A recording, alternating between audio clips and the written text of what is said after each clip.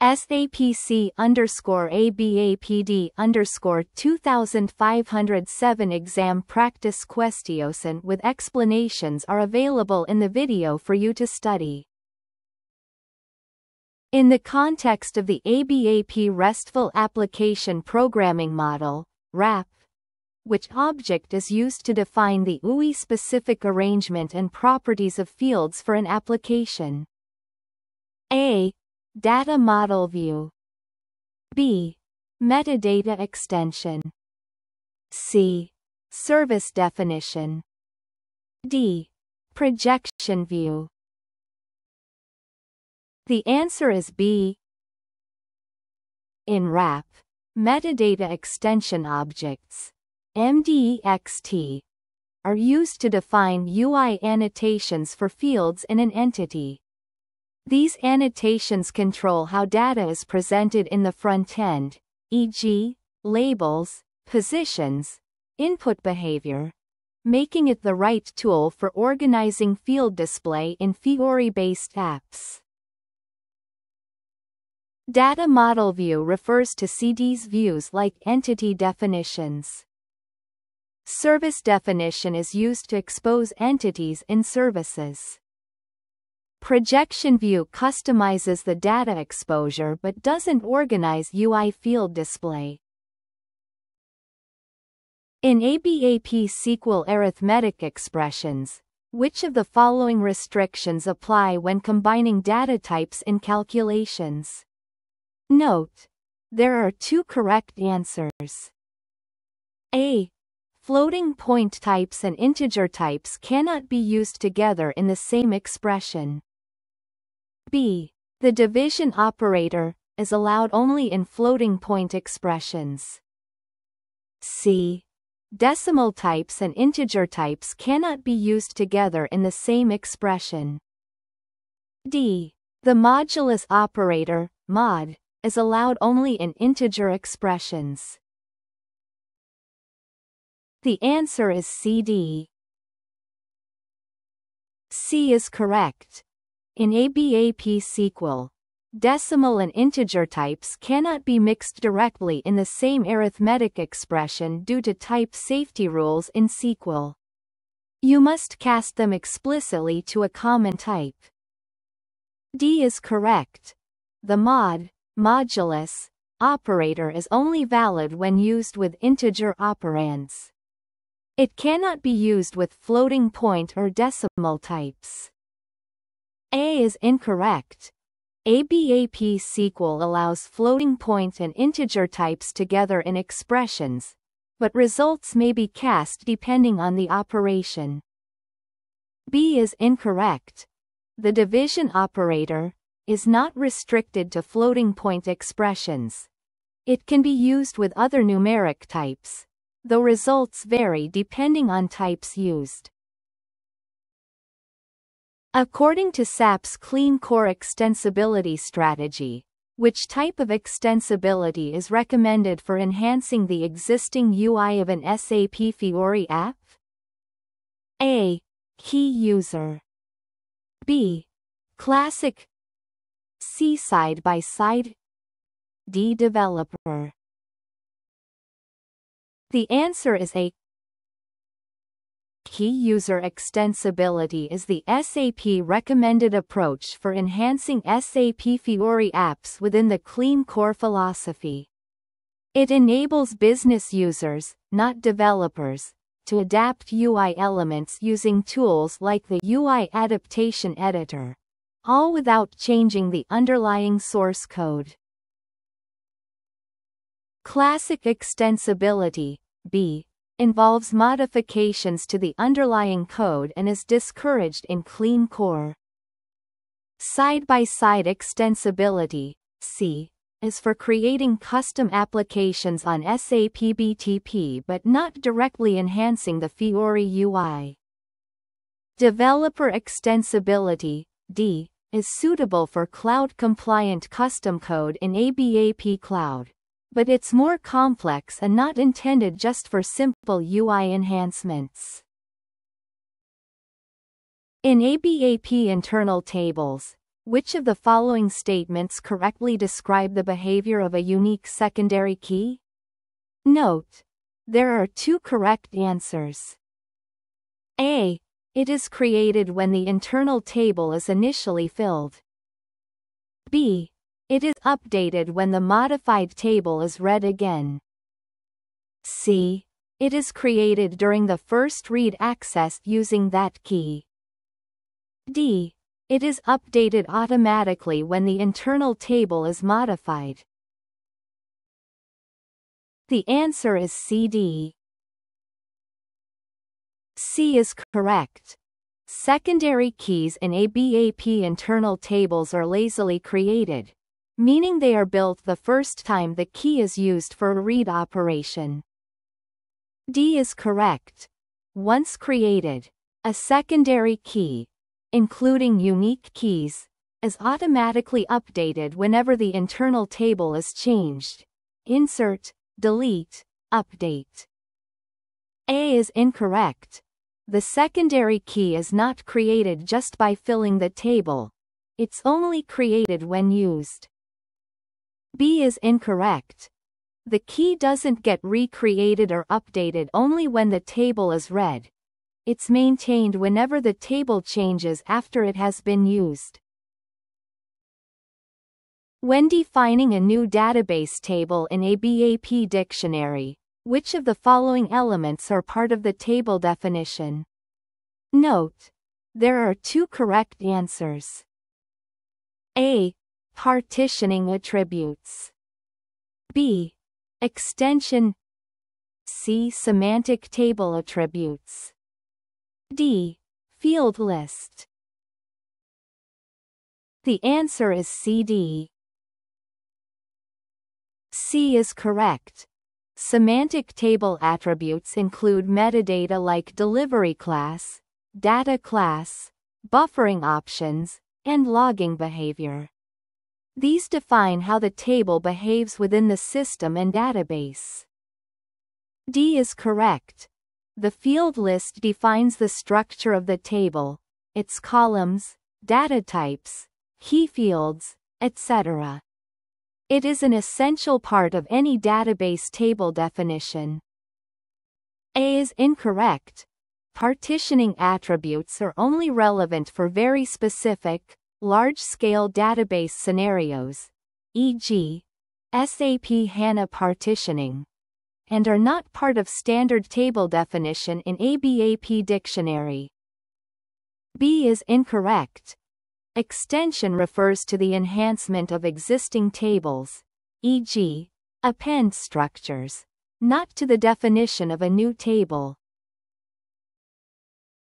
Which of the following are key features of core data services, CDs, in ABAP for defining and enhancing data models? Note: there are three correct answers. A. Inheritance. B. Associations. C. Annotations. D. Delegation. E. Structured query language, SQL. The answer is BCE. B. Associations. CD's views allow you to define associations between entities, representing relationships like joins in a semantic, declarative way. C.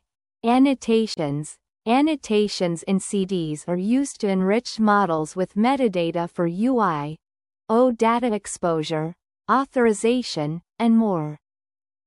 E. Structured query language, SQL. CDs uses a declarative syntax similar to SQL, specifically OpenSQL, extended with additional modeling features like associations and expressions. A. Inheritance. Classical object-oriented inheritance is not a feature of CDs.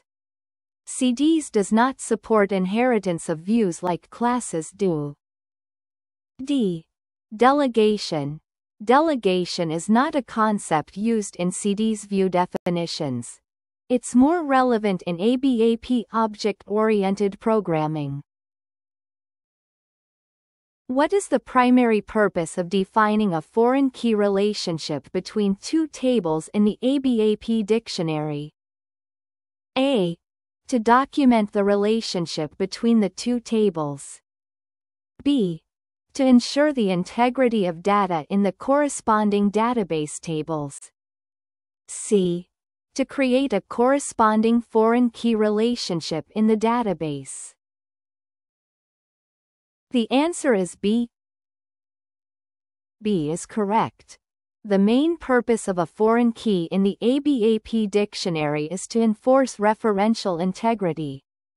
It ensures that a field, or combination of fields, in the foreign key table only contains values that exist in the primary key of the check table. A is incorrect. While foreign keys help document relationships, documentation is not the primary function. C is incorrect. Foreign key definitions in ABAP dictionary do not automatically create foreign key constraints in the underlying database, unless explicitly configured in HANA with CDs and annotations. Instead, they're used mainly for consistency checks, e.g., at runtime or in SE11 table maintenance views. According to SAP's performance recommendations, when should you use a hashed or sorted internal table type? Note: there are two correct answers. A. Use a hashed table when reading a single record with the complete key. B. Use a hashed table when reading multiple records in a loop with a partial key. From the left, no gaps. C. Use a sorted table when reading multiple records in a loop using a left-aligned partial key without gaps. D. Use a sorted table when reading a single record using non-key fields. The answer is AC. A is correct. Hashed tables are optimized for single record access using the full key. Access time is constant, 1, making them very efficient for such lookups. C is correct. Sorted tables allow efficient binary search based on left-aligned partial keys without gaps. They're ideal for loops or ranged selections using partial keys. B is incorrect. Hashed tables do not support partial key access or range selections. They require the complete key. D is incorrect. Sorted tables rely on key fields for efficient access. Reading by non-key fields is not optimized and negates the benefit of sorting. Given a superclass super and its subclass sub, which of the following rules apply to the constructor of the subclass sub? Note: there are two correct answers. A. The method signature of the constructor can be changed in the subclass. B. Import parameters can only be processed after calling the constructor of the superclass. C. The constructor of the superclass must be called before accessing any components of the subclass instance. D. Events of the subclass instance cannot be raised before registering an event handler in the superclass. The answer is AC. A is correct. The constructor method, constructor, signature in the subclass can be overloaded or extended with additional parameters, as long as the superclass constructor is properly called. C is correct. Before the subclass accesses its own attributes or methods, the constructor of the superclass must be called to ensure proper initialization of the inherited parts. B is incorrect. Import parameters can be processed before calling the superclass constructor, especially if needed to prepare arguments for the superclass. D is incorrect. Event raising and handler registration are independent. Events can be raised anytime, but handlers need to be registered to respond. There is no strict requirement to register handlers in the superclass before raising events in the subclass. In an access control object used for authorization checks, which of the following clauses are part of its definition? Note: there are 3 correct answers. A. Where, to specify the access conditions. B. Grant, to identify the data source. C. Return code, to assign the result of the authority check. D. Define role, to specify the role name. E. Revoke, to remove access to the data source. The answer is ABC. A where clause is used to specify conditions under which access is granted or denied. B. Grant clause is used to define the authorization object or data source for which access is controlled. C. Return code is used to set the result of the check, e.g., success or failure. D. Define role is not part of the access control object syntax. Roles are managed separately in SAP authorization concepts. E. Revoke is not used in this context. Access control objects manage access rules, not direct revocation commands.